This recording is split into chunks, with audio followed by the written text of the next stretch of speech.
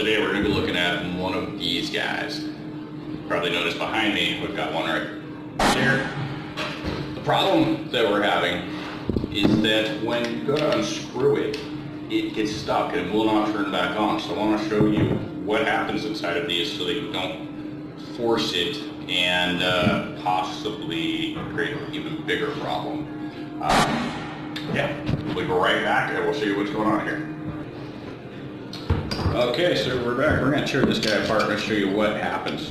Put it down like that so we know what order these things work. So this is the side where the Sloan valve connects.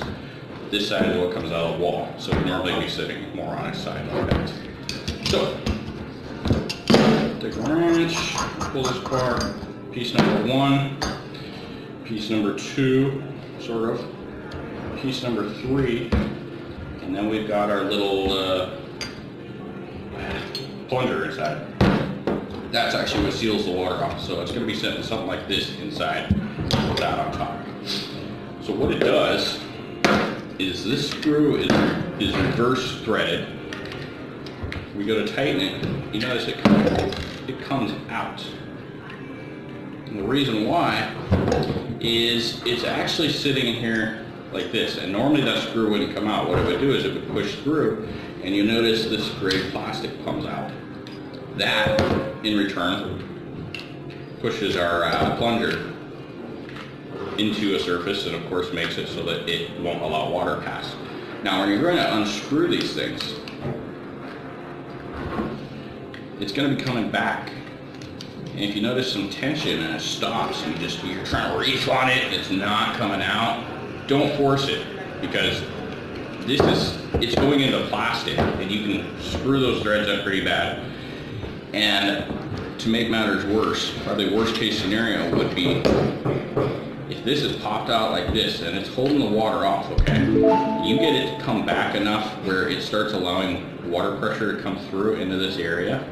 The only thing preventing it from pushing water through this hole is this rubber seal in here, which is not coming off now because of the screw. So I'll pull that apart real quick. So this seal keeps the water from going inside there and through where our screw is. Sometimes you notice these things leak through that hole, and that's why. This seal is going bad, or the surface on the plastic. Now back again to worst case scenario and why you don't want to force these things. If it allows water to start to flow and this is not inside and you're trying to force it, it's probably not working because the seal is not wanting to go back in there. It could be over tightened, and if you start getting water through there, you could get a lot of water flying right past your screw and leaking here.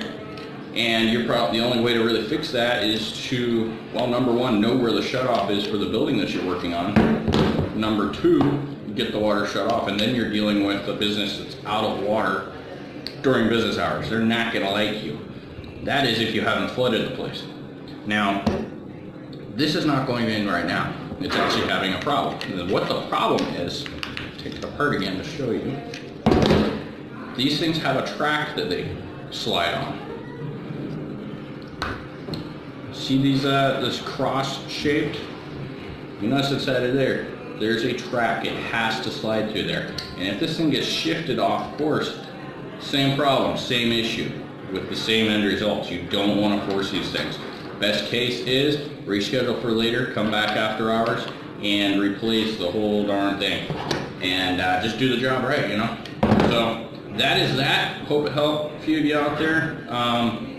If you're like me, you like to know what's going on inside. It helps you. It really helps you. So that's it for today. I hope you like and subscribe, and tune in later for a bunch of other beautiful videos.